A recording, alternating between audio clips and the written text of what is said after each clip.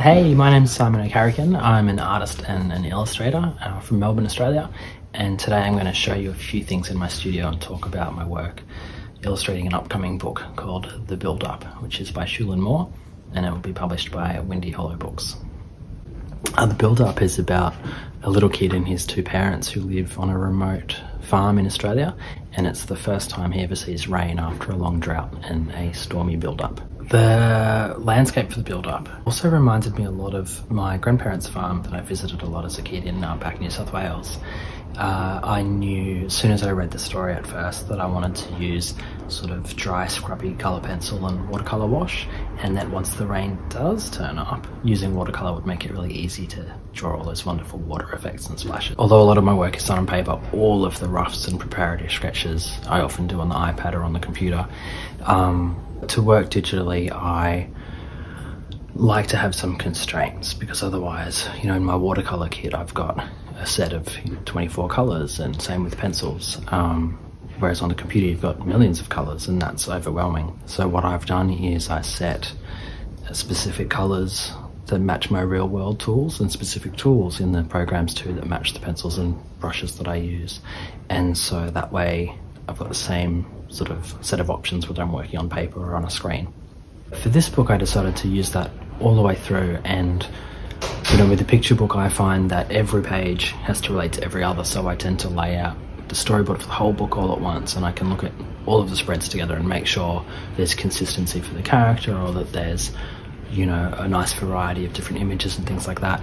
And the great thing about doing the whole process all the way through on my iPad is I can work really fast and change the scale of parts of the drawing, work out what's going to go where on the page, adjust them and make sure that they're, you know, there's like a rhythm to the book. I can quickly look through all the artwork and make sure the whole book is working together. So I work on a lot of different types of projects these days. I might make quite realistic drawings of, say, my favourite parkland by the river for exhibitions, or of you know, my favourite buildings in the area where I live and work. I love to draw, particularly because I love to look at how light works and how colour shows up and how shadows work. So if I'm doing something very realistic for an exhibition, or if I'm doing something very stylised like a picture book, the same applies. I want to look at how light works and how I can capture that. If I'm not in the studio or I'm not drawing, my favourite things to do are basically being outside, which is why I relate so much to the kid in the story. I spend a lot of time riding my bike, or I'll go down to the river and go kayaking, and I love swimming. I love being outdoors, but I also love bringing the outdoors in. So my studio is very big and light filled, and it's full of plants that if I need a break from drawing, I can spend some time looking after the plants. So I love spending time drawing in my studio because it's time I can sit listening to music, and I like music with a lot of energy. It was very important for me to have a lot of energy and movement in the characters, especially the boy and the cactus. The boy is kind of based on me when I was a little kid going out to the farm with my baseball cap and my striped shirt, except I always wore my favourite little sneakers. But once I was doing some sketches of this character and put him in some farm boots, I knew he felt like a real person. And then I tried to work out ways of giving the cactus some movement, because obviously cacti move pretty slow normally.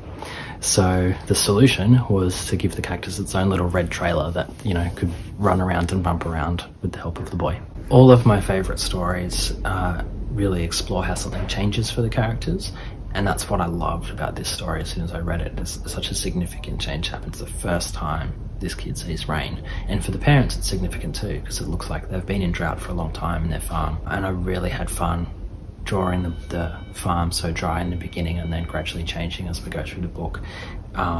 Specifically if you get to have a look at the front and back end papers, and I've got this wonderful transition as the rains come in.